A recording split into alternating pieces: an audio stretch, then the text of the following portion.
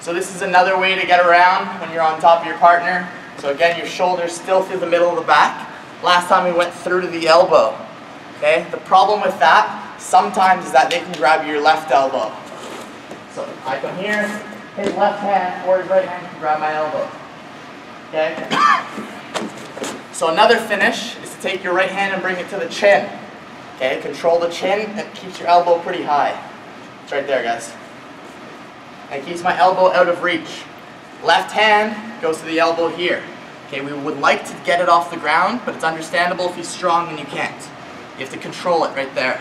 So, I'm on top of him, I got a lot of weight going into him. What I have to do is I have to get my right leg around his elbow, okay? Because he's going to be reaching for my leg right here. He wants to stop me, so I want to get my leg around. So, I can really control that elbow, and you're going to spin a couple times to your right. So my right shoulder's in on him, I'm going to spin a couple times to the right to get him going the wrong way.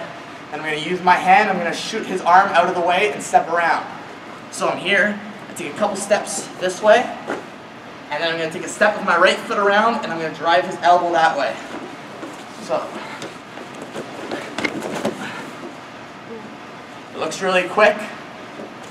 The reason why we take that step with our right leg first is we don't want him to defend and grab the leg. If I just let go and grab, he still has my leg, I haven't gotten points. So, make sure you really control this.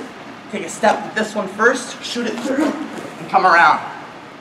Okay, you almost have to jump to get past it. Jumping is fine. Make sure your weight is always on your opponent. I'll do it one more time.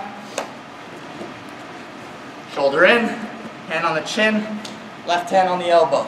Really keeping that pressure, couple steps, and you're around.